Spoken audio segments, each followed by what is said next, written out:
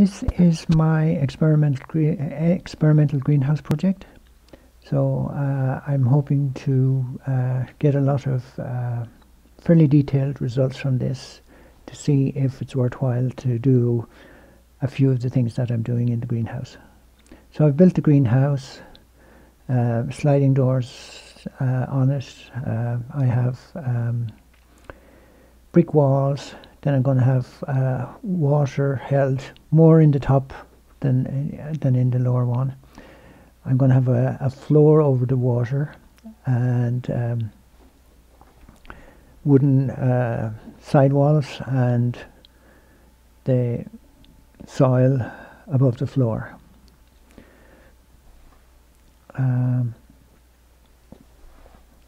There will be windows, but I'm going to keep them closed as much as I can. Compost barrels will be venting CO2 into the greenhouse, and this is for enhanced plant growth. So I'm just going to show you some pictures so far of the progress. So this is the greenhouse. This is where the entrance door is.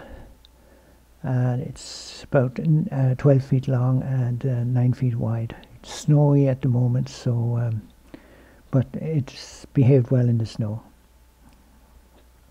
This is the underneath of where I'm going to have the water stored, and it's got cement on the bottom, mortar on the bottom to prevent rodents and roots.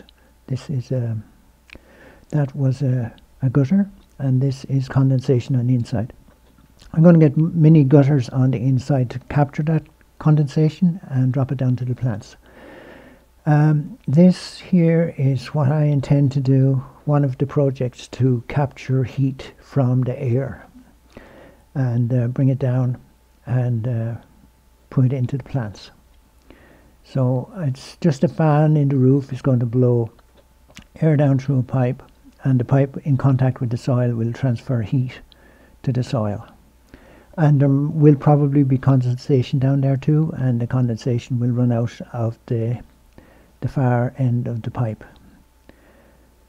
So the next little video is very similar, and it is if we were doing the same thing into the water below the soil. So what we're doing is we're collecting the heat from the air in the afternoon when the air gets possibly too hot for the plants, and we're pumping that heat down into the water, and then the air comes out drier and cooler at the far end, and that means that we're saving that heat so that at night the greenhouse will not have a very big temperature swing, and this should be better for the plants to grow evenly through the day and night.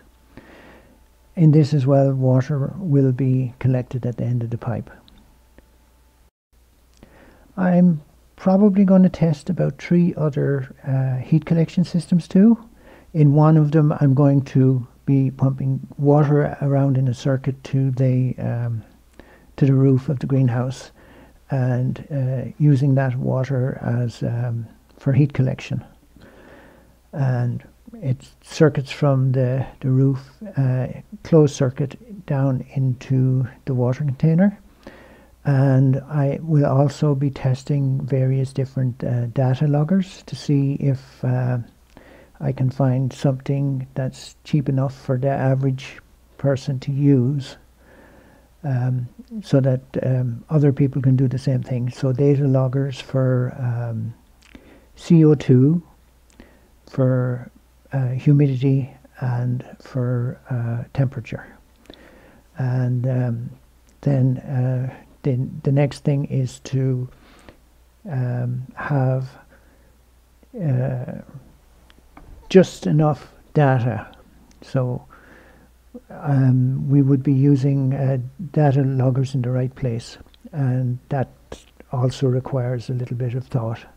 So hopefully this project will be helpful to many other people, and we can all learn from it. My greenhouse will be an all-season greenhouse, And I want to show people also how to design greenhouses that will suit their climate. So this depends on your latitude, local summer and winter conditions, etc., etc. And there's quite a lot to work out to make your greenhouse really good for your local conditions. Thank you.